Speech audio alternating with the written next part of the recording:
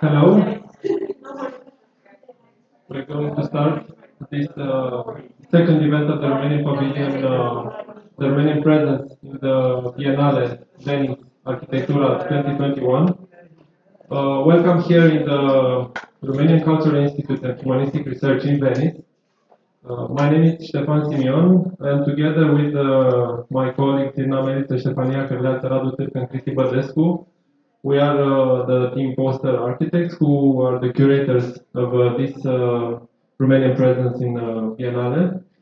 We are welcoming you today in the new gallery of the Romanian Cultural Institute in Venice, and this is the exhibition part of the Biennale outside of Giardini, which marks the Romanian presence, while in Giardini, the Romanian pavilion, named Fading Borders, presents two in-depth research on migration, where we have invited as curators the team Teleleu, formed by journalist Elena Stancu, who documented the diaspora of Romanian diaspora in Europe. And on the other side, having invited the team Idei la Gram, led by Ilinca Constantinescu, who have researched shrinking cities in Romania, very also in-depth academic survey on the cities that contract and that are being left behind in Romania. I want to say before starting this book launch, this magazine launch, that the Romanian presence is organized by the Romanian Ministry of Culture, by the Romanian Ministry of Foreign Affairs, the Romanian Cultural Institute, and the Union of Romanian Architects, and the commissioner is Attila Kim, who is also present here. We also salute the presence of Professor Arbore, the director of the Romanian Cultural Institute and Humanistic Research here. And we are going to talk now a little about this magazine, the seventh issue of MAZZOCCHIO magazine, our magazine, which has been, again, I want to say this in the beginning, which has been published with the support of the Order of Architects in Romania, and also the Romanian presence has been supported here in Venice by UniCredit and by Forte partners.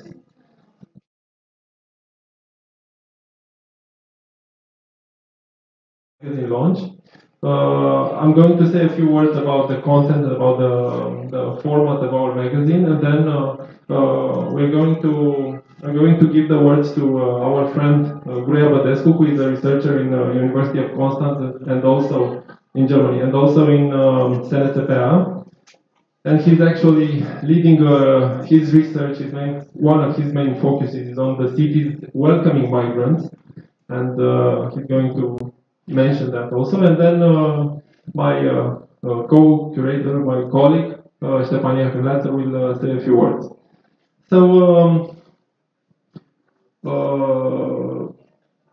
a very brief idea is that while in Giardini, the Romanian presence brings into focus the drama of migration, and its complex implications. Here in MAZZOCCHIO magazine and in this intimate exhibition, we are trying to open up a space for imagination when talking about migration. Of course, in the context of architects, of circulating architects, of architecture and the city. The format of our magazine is that we address polemic questions to architects and professors from all around the world.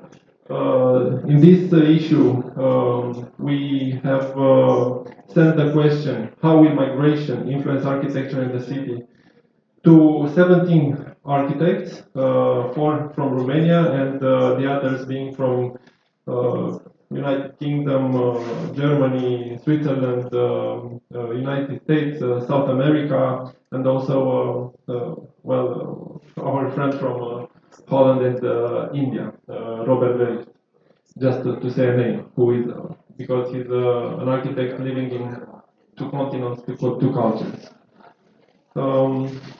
The magazine presents their answers on this question, short answers, polemic. It's just like a seed that opens up debate and that proposes a certain viewpoint on this idea of circulating the globe, of differences between places and between architectures. The magazine also contains 2 short texts in dialogue from the main exhibitors in Giardini, a text by Elena Stancu and by Ilinca Constantinescu. It's like a dialogue between them. And our curatorial text that tries to again, maybe I'm overusing this word polemically, tries to propose a series of themes when coming to the discussion of about migration. As architects, we cannot not think about, for example, that we're thinking about the 3 maybe most acclaimed architects in mainstream history of architecture who were migrants themselves.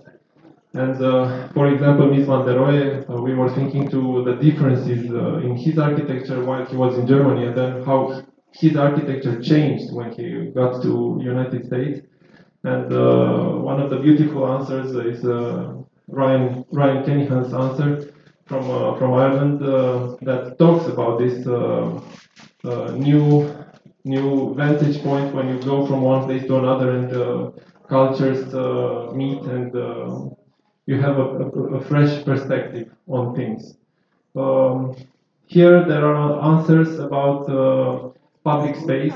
For example, the answer from Jeannette Kuo, who talks about the importance of public space as a welcoming and important instrument when coming to the circulation of people.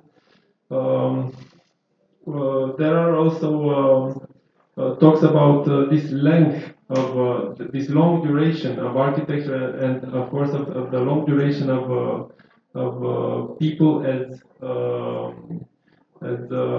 walking around our planet and this cross reference that produced our culture. And right now I'm also looking in the exhibition where we have displayed their answers to a young team from Italy, HOMU, who talked about the impact of the pandemic period onto architecture, public spaces, private spaces, and how we use the city in a different way. So we invite you to take a look to our magazine being also an academic magazine in the Ionescu University of Architecture and Urbanism, has the strategy of having the full content online. So please come and check the content, and if you are in Venice, also on this main historic part of the city get into the exhibition. I'm going to pass the microphone now to Gruia to say a few words. Thank you, Gruia, for being here with us. Thank you very much for the invitation, and thank you very much for this wonderful launch. I had the pleasure of reading through the magazine, and it's full of very inspiring ideas, very different takes on the connection between architecture and migration. Maybe to talk a bit about how my vantage point, kind of a double hat. One is of a Humboldt fellow researching the way architects react to migration, particularly in the European setting. But also, I'm myself a transnational academic working between countries and thinking about different place-making strategies, but also about how to make sense of my own journey.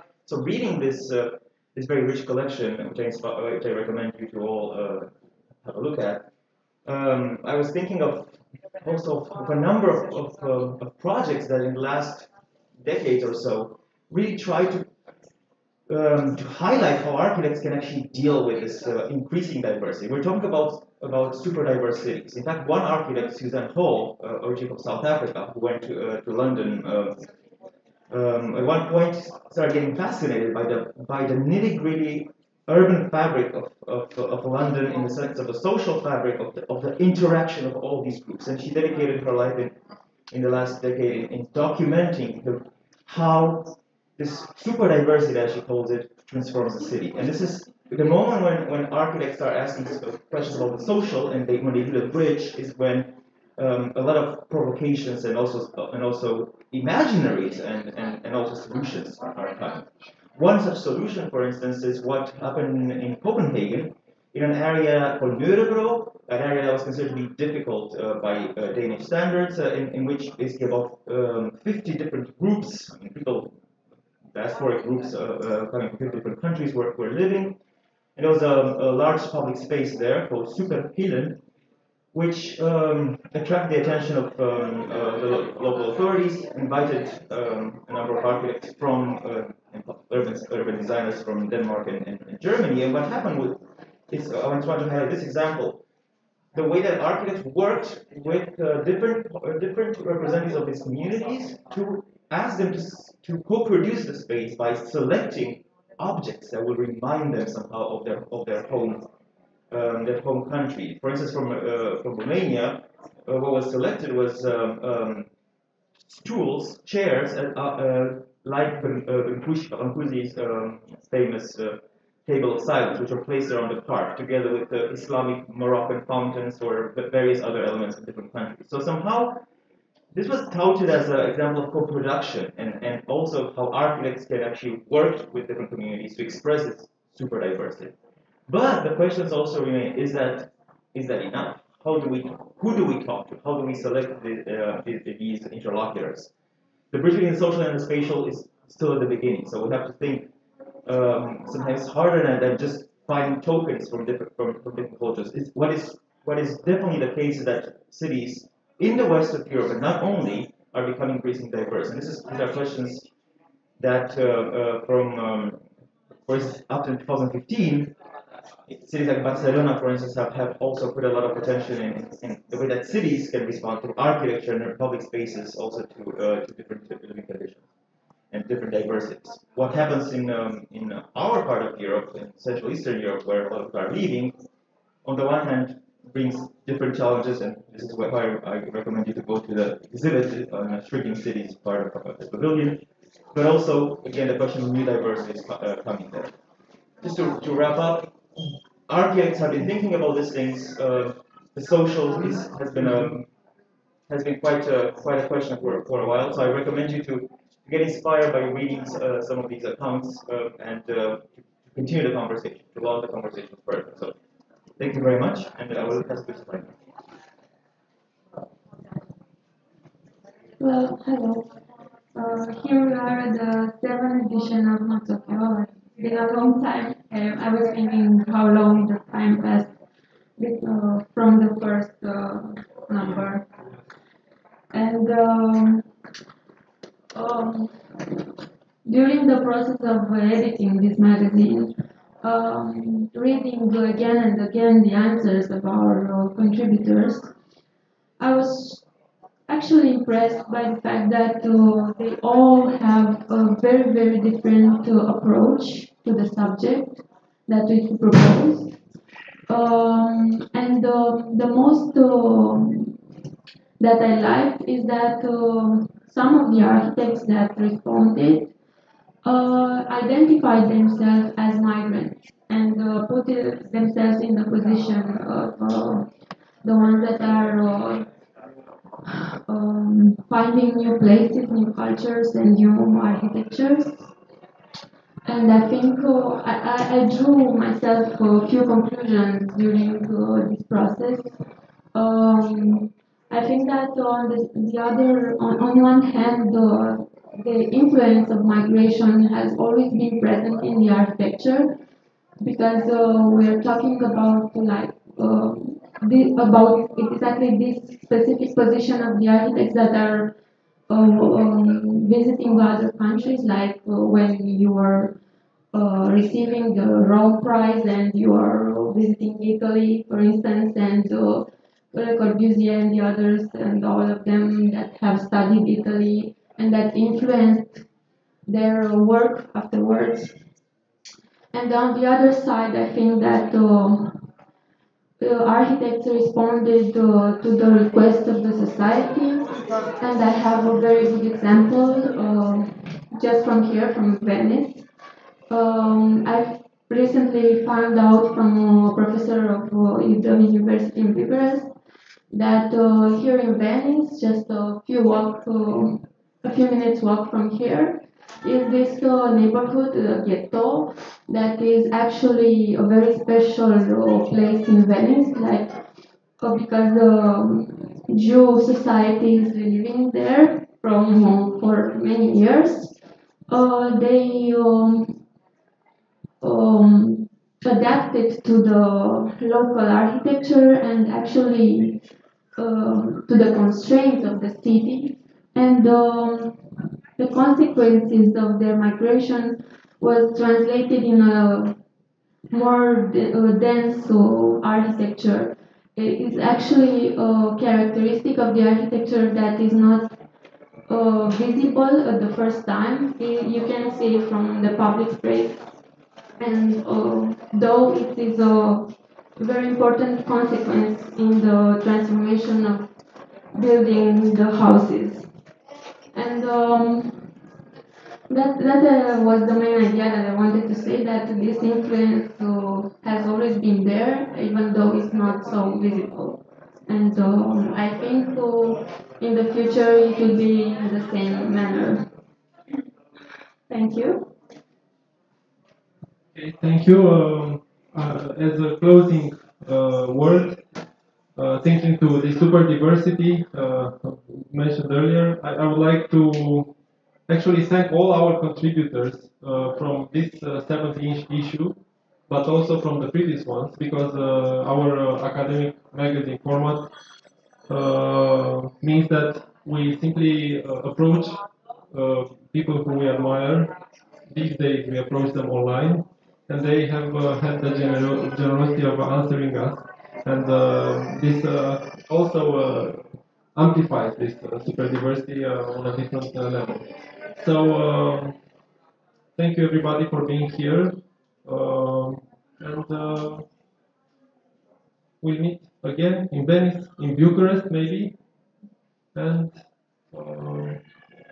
meet you at the 8th.